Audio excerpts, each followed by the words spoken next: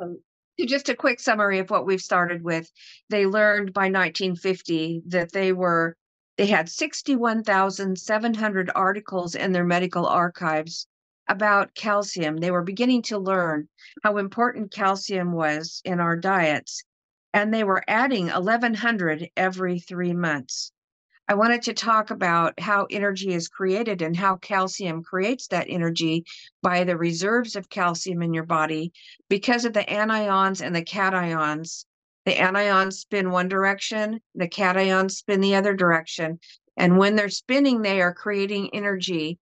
But if all you have is acid, calcium is one of the only truly anionic items that spins the other direction, can create alkalinity to give you energy. If you have used up all of your calcium resources, then you will begin to have trouble maintaining your pHs or your potential of hydrogen. Your pH shows the speed of the ions through your body. When your pH is high or acid, that means the ions are going through your body very fast. It means that you're not picking up your nutrition because they don't have the time for that to happen. And you tend toward diarrhea at times.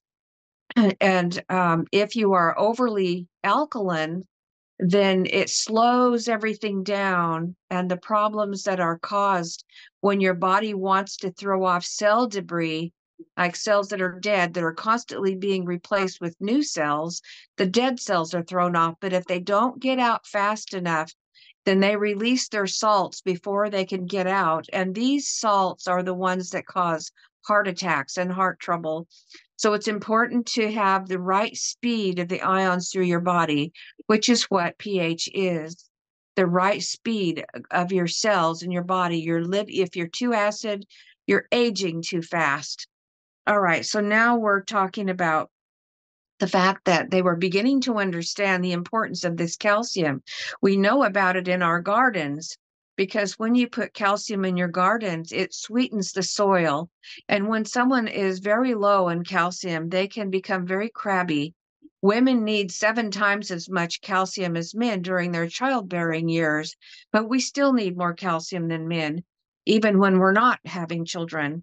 So back to my book.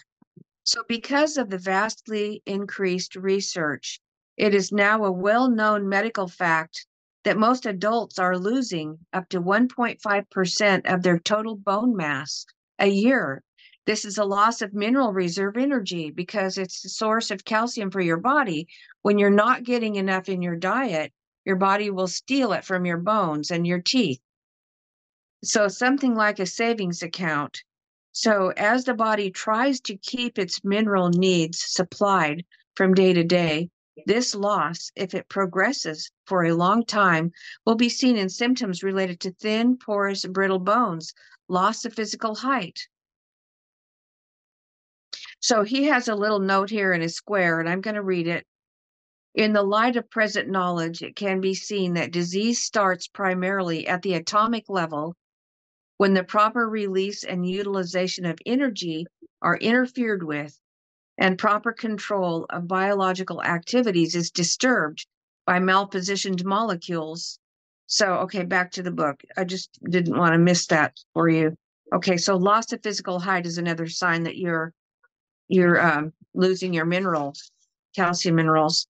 So along with aging, and it results in changes in the electromagnetic pattern and structure of the body.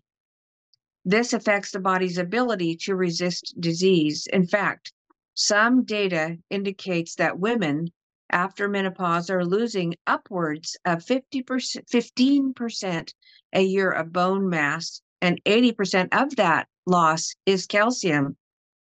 So as a dental physician who has been intimately involved with clinical nutrition for 3 decades, it has been gratifying to see how people are becoming more informed about the importance of nutrition for physical well-being. However, on the other hand, I have been very concerned with the misinformation and lack of helpful knowledge that's available to the individual about calcium, the most important mineral for the physical body. No other mineral has received more notoriety in recent years than calcium, yet remains so misunderstood by humans whose physical bodies absolutely require it. If you don't believe me, walk into any health food store or pharmacy for that matter and see how many different kinds of calciums there are available for sale. Then just ask someone who is supposed to know what they're selling, including the pharmacist, what the best type of calcium is for your own individual needs, and you're guaranteed to get as many different answers as there are types of calcium supplements. So this kit in this book is for the sole purpose of providing you with a simple yet comprehensive way of understanding your individual calcium needs, as well as other associated mineral needs. For the first time anywhere, you will be able to access knowledge through a very simple do-it-yourself test based on over 3 decades of clinical experience to tell you how much and what kind of calcium your own body individually, of your chemistry, really needs. So, why is calcium important? Of all the minerals in the body, calcium is the most important. It is used by weight and volume in the human body more than any other mineral. Calcium is also the key mineral that primarily influences the ratio of all other minerals in the cell structure. In other words, calcium determines how other minerals are proportioned in the cell and tissue structure of the body. Evidence indicates that when the level of calcium changes in a tissue, so do all the other mineral levels change through a chain reaction. To put it in a nutshell, here are a few of the important reasons why calcium is vital. Number one, calcium determines the ratio or proportion of all other minerals in your cell's molecules. It is vastly superior to assisting other mineral into the cell. Thus, it has the ability to bind to several different elements at once, enabling it to bind and bunch up long proteins, an ability necessary in regulating the entry of mineral ions into the cell. This allows calcium to bring the most nutrients into the cell. Number two, calcium is responsible for the density, the color, and the function of the cell. In other words, calcium, by its commanding responsibility of directing other mineral proportions, determines the hardness of the cell structure. And when mineral ratios become improper due to calcium changes, the corresponding color of a given tissue changes, along with an alteration in the function of that tissue. Ever wonder why you see such changes in your skin color when you're not feeling good? Number three, calcium as the major mineral in biologic life can bond more efficiently with protein and water at the same time than any other major mineral. Number five, calcium is the most flexible mineral chemically in biologic systems. As an electrically charged mineral particle, calcium can move faster than magnesium and is therefore more mobile in the system.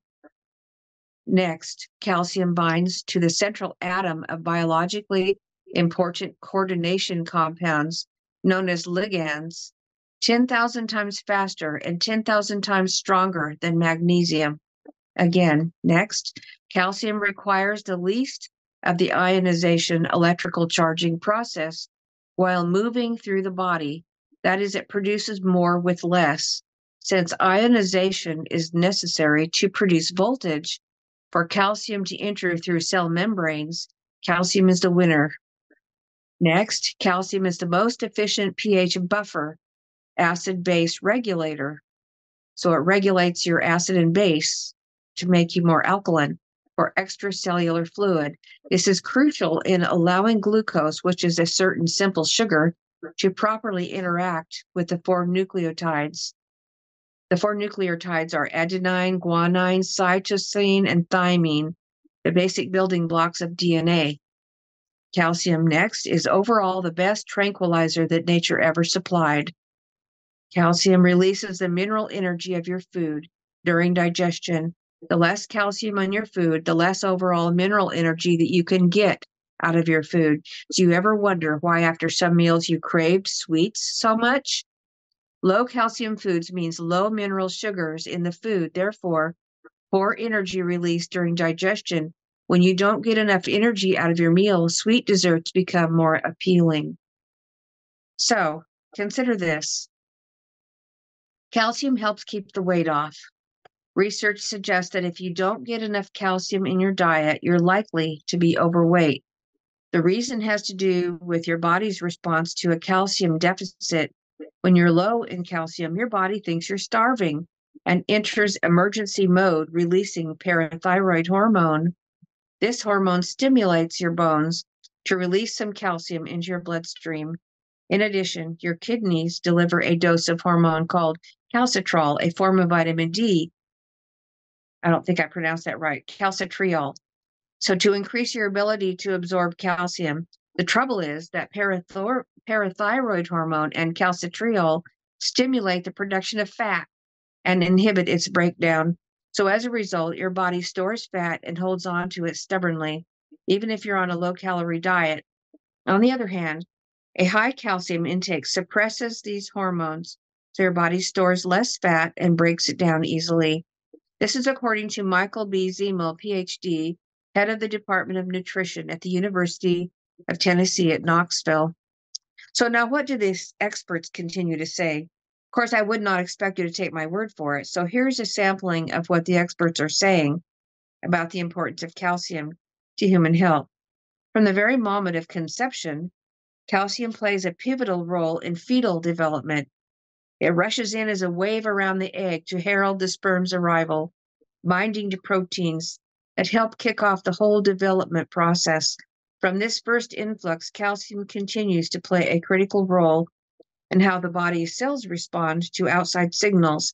It tells muscles to contract, and it tells nerves to release neurotransmitters, at least part of the signal, to help people form and retain memory.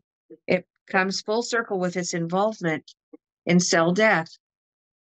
Low calcium intake linked to risk of ischemic stroke.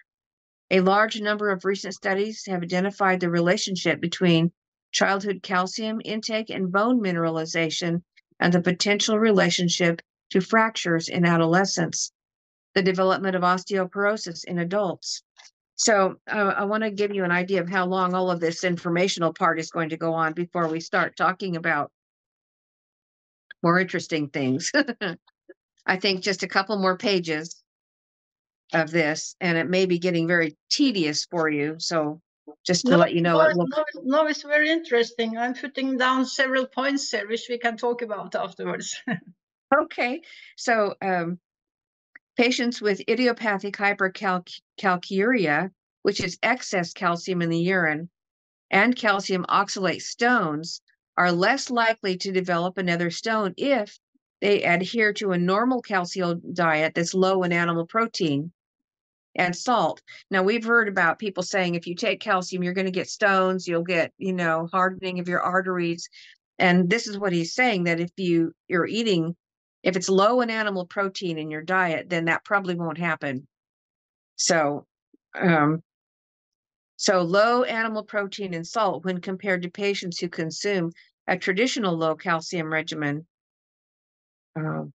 Calcium has been recognized as a major regulatory ion in all living organisms. So considering the wide variety of calcium-binding proteins in the cell, the potential targets of calcium-related disorders are enormous.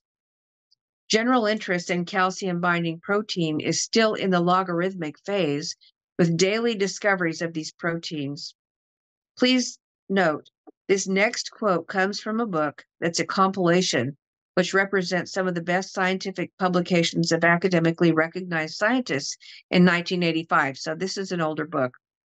This book deserves particular note because world-class scientists were then and are now, almost 20 years later, still concluding there is a link between calcium deficiency and cancer. So calcium most certainly be the major bioelement of the times. Only a generation ago, the calcium ion was known to physiologists and biochemists as a component of bone mineral, as a blood plasma constituent required in heart function and blood coagulation, but little more. But in the 70s, a crescendo of calcium ion research developed, and today we know dozens, if not hundreds, of different cellular and extracellular processes that are regulated by the changes and cytosolic or extracellular calcium ions Indeed, the calcium ion is emerging as a most important and ubiquitous intracellular messenger. So that was an excerpt from the professor of medical science, Johns Hopkins University. Calcium is central to the ordered progress. Oh, here's a note. Calcium in the Atkins diet. You remember the Atkins diet. With so much attention being given to the Atkins diet, very few are aware of the negative effect that the high protein diets have on calcium balance. Yes, high protein diets cause calcium dumping in the urine and are a major contributor to calcium kidney stone development. So I didn't want to miss that. But as we have seen, though, calcium is central to the ordered progression of replicating cells through their growth division cycle. Neoplastic epithelia and mesenchymal derived cells can initiate DNA synthesis and proliferate normally in a low calcium medium, which does not support the proliferation of their normal counterparts.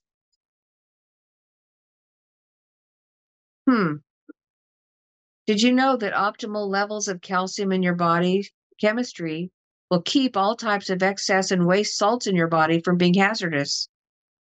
And besides needing calcium ions, normal cells must adequately spread out. I'm going to have to tell her I'm sorry. Excuse me one moment. I have a conference call I'm on right now. Okay. Okay, I'll check with you later, honey. Thank you. Oh, sorry, it was my neighbor. Calcium is specifically required for spreading. Okay, hold on a second. Besides needing calcium ions, normal cells must adequately spread out on a solid substrate before they're able to initiate DNA synthesis, and calcium is specifically required for that. Lowering the extracellular calcium and preventing spreading both block the initiation of DNA synthesis without stopping ongoing DNA synthesis.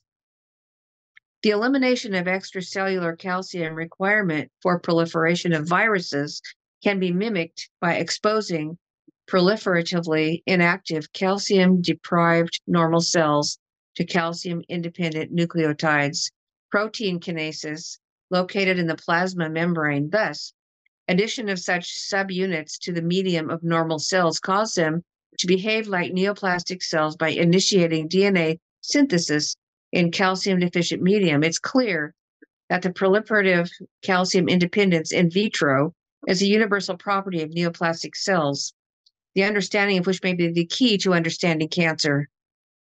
So that paragraph might be one that has to be really looked over more carefully to understand what they mean by that. That's the key. Okay, proliferation of different cells, like in cancer, when the cells of cancer cells proliferate without having calcium, that they'll probably proliferate. But if you have enough calcium, maybe they won't. A number of important metabolic processes are influenced by small changes in extracellular ionized calcium concentrates. That includes the excitability of nerve function, neural transmission, secretion by cells of proteins and hormones, and other mediators such as neurotransmitters, the coupling of cell excitation with cell response. For example, contraction in the case of muscle cells and secretion in the case of secretory cells, cell proliferation, blood coagulation, by acting as a cofactor for essential enzymes involved in clotting, the maintenance of the stability and permeability of cell members, modulation of enzyme activity, in particular, those enzymes involved in glycogenolysis, the splitting up of glycogen, the chief carbohydrate storage material in man, gluconeogenesis, the formation of carbohydrates from proteins and fats. And gluconeogenesis is like a new formation of sugars, of carbohydrates from proteins and fats. Protein kinases, enzymes that catalyze energy transfer from ATP to protein, are calcium dependent. The mineralization of newly formed bone. So that was taken also from the University of Texas. All right, so now he's going to talk about the ideal calcium source. And I don't know how far you want me to read and how much we want to cover today. So he's just talking about here now he's going to talk about the ideal calcium source. But The ideal source. I don't think it's that easy to get the right pH, pH paper on the saliva. You don't think it's right? It's not that easy to really see. Oh, that's true. Yeah, that's true. One of these days I'm going to invest in a pH meter. It's a little tiny handheld thing that, we get from Pike Agri Labs. And then you can put a little drop of saliva on it and it'll tell you exactly what your pH is, but I don't have the extra money right now. So I have a pH measurement for the urine, but I have to dip it in the urine. So there is easy, but it's not that easy with the same pH measurement for the saliva. Then you have to really get much saliva. Right. And you want to look at it right away. So I just spit on mine. I just put it up here, get it wet and spit on it. And that's usually enough for me, but you could put it in a spoon. You could, Okay. put it in a spoon and test it. But so have you talked to other people who have had cancer, who has recovered? I mean, people who have been, the doctor says there is no hope for you. And have you seen, it has turned around for you though? Oh, yes. Yes, absolutely. And not only that, at the same time that I had the cancer, I also was using radionically ionized tinctures. And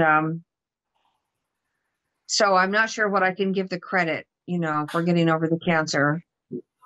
The radionically ionized tinctures, and I don't know if you have any faith in radionics or not, but that was what I used too at the same time. But I think our body wants to be well. And if it has what it needs, it will get well. So you're saying don't take any other supplements? Right. Because they interfere with stuff. Rather, we don't need them. We take stuff because we don't know if we need it, but we think it'll be good for us.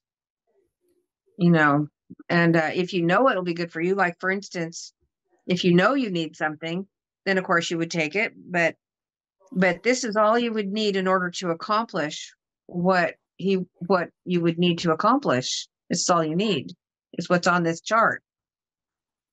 But don't you think we need the minerals now when the food is so depleted in minerals? Well, that's what the diet comes in. And that's where he talks about the ideal calcium source. He talks about our diet. Our diet is everything. And our food isn't very well mineralized, is it? And I don't know how to answer that. I think that's a decision that you would have to make on your own. Like if you have a good source of minerals are very acid forming, and you don't need a whole lot of them. You just need a little bit. What did he said that if you could eat one of every kind of vegetable every 6 months and one of every kind of fruit every 6 months, you would have what you needed. You see, one of the things in Norway is that we don't get that many different fruits, for instance, or vegetables. Yeah. Or organic. Yeah. Boy, that's tough over there, isn't it? Yeah. Okay. So I could see that you would need to do something like that. Have a good mineral supplement. I think you would have to really research and find a good supplement that was a good balanced mineral supplement that was just minerals and didn't have vitamins in it. The vitamins are enzymes, and we should eat those between meals. And our minerals should be with our meals so that they don't interact with each other. Okay, so minerals with meals and vitamins. In other words, fruit are low in minerals, right? Yeah, that's true. So, don't worry about the minerals that are in your food. Like if it's a fruit meal and it's got minerals in it, don't worry about it. But if you're taking a vitamin supplement, just take it between meals. But he's saying here, the primary and major source of our calcium should come from our food. However, if the food you are consuming is lacking calcium, your body will be lacking. And due to the poor farming practices that have existed since the chemical revolution, our foods are woefully lacking in calcium, along with many other mineral elements. So he said that in a 4-year study, they sampled over 400 plants from farms across the Midwest in America, and they found that the mineral levels in the plants have dropped from between 8% to 68%. And this was a long time ago when this book was published. So because of these mineral deficiencies in our food supply, our stomachs are not big enough to eat enough food to get adequate minerals. So that's one of the main reasons it's necessary to use mineral and vitamin supplements. So he's saying, yes, we will have to use mineral vitamin supplements. So if we could obtain foods with the proper minerals, we would not need the mineral supplements. So apparently we have to find a good mineral supplement. I haven't been taking any right now, but I think a time may come where I will. But did you say in the beginning that we should use it for maybe a week and then stay off that mineral, take another mineral, so we don't mix all kind of different things all the time? Oh, that's a good idea. I think that, yeah, you could take a day off. I just take Sabbath off every week. So I don't take anything on Sabbath. Okay. Give my body a rest 1 day a week. Even From even not the calcium? When I need to take calcium, I take it. Because calcium that's the one thing that'll help you keep your pH where it should be. If your pH is not where it should be, you're not going to get oxygen to your brain. You're not going to uptake your calcium or your vitamin C, and your digestion is going to be interfered with. And it's just really problematic. Your body has a really hard time functioning. I would take my calcium if I needed to, check my pH and see if I needed it. But I'm trying to get a. Sorry. How are your pH? I mean, what is your pH normally? Well, okay, so my saliva pH is normally around 6.6, 6.4, 6.6. And my urine pH, it changes because sometimes I'm dumping acids, which I need to, and I'm dumping cell debris, or dead cells and stuff, which I need to. That needs to happen. It's a circadian rhythm. And so then there are sometimes during the day when I'm more acid, but I want to be sure that 2 hours after my meal, twice a day, after lunch and after dinner, or after breakfast and after lunch, rather, and I will check and see if I did okay with my meal or if I need to do something. And so oftentimes I will have to do something because I don't always have enough alkaline food on my plate, and some foods, that's why we want to make sure that we add. That's why there was a book, and I don't have it right now, and I'm so sorry that I sold it. It showed what diet you should have based on what your pHs were, and that would help to adjust that for you. And I don't have that book anymore. There's one available right now, but it's like $80. Oh. And I just don't have the money for it. So you have to research what should you have in your diet to make sure that you're including a lot of high potassium and high calciums, and high potassium especially, like hominy or greens or sweet potatoes, or coconut water or coconut milk. And lima beans are alkaline. And just find out, get yourself a pH. There is a sheet that shows alkaline foods and acid foods. I have one on my refrigerator. It's not exhaustive, but it shows a good list of foods, and I can copy that and send it to you also. Mm-hmm. But you could pick foods out of the alkaline range and add them to your diet. Are you using beans? Oh, every day. Yeah, me too. Every day. They are really important. If your protein is too low, your neck will hurt and you will not be able to uptake your potassium. So we've got to have, the beans. They're important.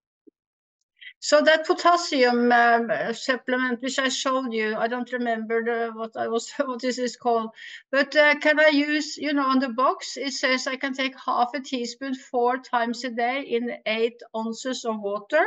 Is that too Sure. much? Is that too much? Well, check your pH and see if it's too much. If it's too much, you'll be too alkaline. Your urine will be too alkaline if it's too much. Okay. Yeah. Okay. And we're supposed to have something like 4,700 milligrams of potassium every day. And I don't know anybody that gets that. Right. In our food. But our food is, of course, the best source. The reason because it has cofactors, and it's the best source if you can get it in your food. I'm looking forward to watermelon season because has a lot of potassium. Right. Mm. Well, do you think that's enough for today? Yeah, well, if we are just absorbing what you are saying. So, Silva, do you have any questions? Well, I have an interesting little part to read. It's not boring, and I think we're getting past the boring part. So I could read a little bit more if you're interested in hearing it. Sure, please. Okay. How long do you want to go? Shall we go for another 15 minutes? Yeah, please. Okay. All righty. The primary and major source of calcium should come from our food. However, if the food you are consuming is lacking calcium, then your body will be lacking.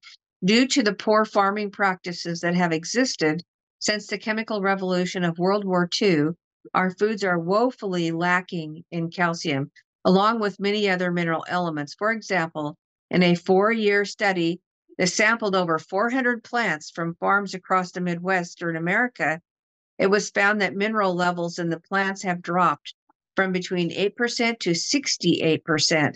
And because of these mineral deficiencies in our food supply, our stomachs are not big enough to eat a sufficient volume of food in order to get adequate minerals. So do you ever wonder why there's so much overeating? It's the main reason it's necessary to use mineral and vitamin supplements. And but you ask, what about organically grown food? Well, unfortunately, purchasing organically grown food does not assure you that you will get sufficient calcium in your diet. Don't get me wrong, I'm not against organic foods. However, what is being addressed by organic growers is the quality of the food they are growing, especially the calcium content. So, however, what is not being addressed by organic farmers is the quality of the food, especially the calcium or content. Organic principles of growing are great as far as they have gone. The problem is that they have not gone far enough.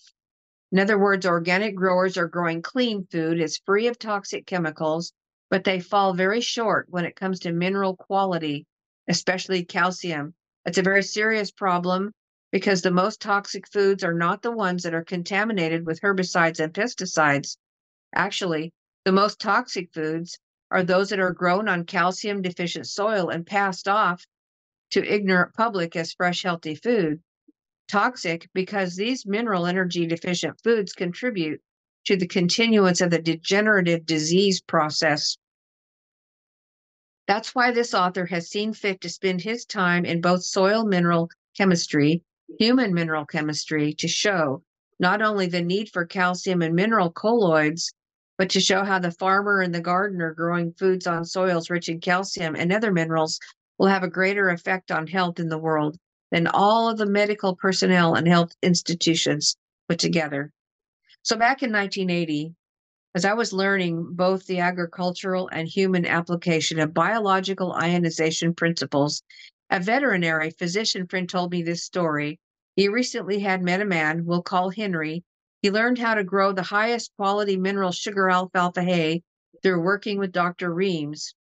The higher the natural sugar content of a natural food, the higher the nutrient quantity and corresponding quality. So Henry's alfalfa was being cut and cubed for the health food industry because it was extremely high nutritional mineral value. It was measured by the sugar content. However, even more interesting than the high quality alfalfa was a display that Henry showed my veterinary friend. It was a display of cattle leg bones that had been cross-sectioned, so one could see the structure of the bones and their marrow chamber inside. On one side of the display were cross. Hey, you muted yourself. Soil and feed he had purposely grown with biological ionization principles, as learned from Dr. Reams.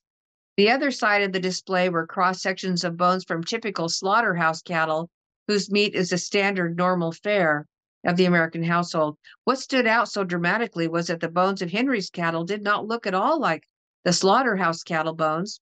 The cross-section bones of the slaughterhouse cattle looked like what one is shown in anatomy to be a typical bone cross-section. It's dry on the outside of the bone, from a quarter to a half inch in thickness, and it surrounded a large open area that contained the soft marrow when the animal was alive. The dry, hard bone on the outer edge had a very grainy, coarse appearance, but Henry's cattle bones looked more like solid ivory. The marrow channel in the center was extremely small, and the mineralized bone structure appeared as a very much high density and thickness. It did not have the grainy appearance. It had a dense, slightly glossy, smooth appearance. The conclusion from this story, all of the animals being used for human food are mineral deficient, otherwise osteoporotic. They're calcium and mineral deficient, mineral colloid deficient, because of the poor mineral calcium deficient soil upon which they and their food are grown. And somebody is trying to call me that is working with my blind friend. So I guess I had better close and go. Okay. So, thank you so much, Carolyn. So maybe we can, Silva and I, we could talk a little bit afterwards if you have time for that, Silva. And then we can ask you questions for what you have been saying now before you start to read next time. That sounds great. So okay, honey. And it's going to start getting much more interesting now. Yeah, but I think it's already interesting. So yeah, so you think that I can order those calcium products which I sent you a picture of? I think you can. Yes, those were good. The only one that I think was the calcium chloride. I don't think you need that. Okay, so I just need 2. Well, if you could get the calcium hydroxide, the lime water, it would be really good. Well, and I just have to write it down. Hydroxide. Yeah, if you could get the calcium. Let's see. Let me look back at this chart.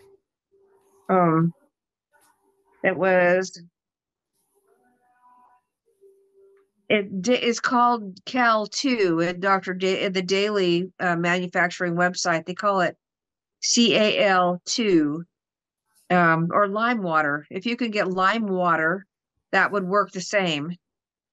Yeah, but lime water, can you just take lemon or? No, lime water is from a rock. It's from stone.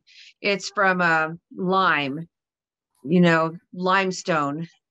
And they make water out of it that is really easily absorbed and amazing for helping to alkalinize. Okay. I can send you some information about it. Okay. Thank you. Okay.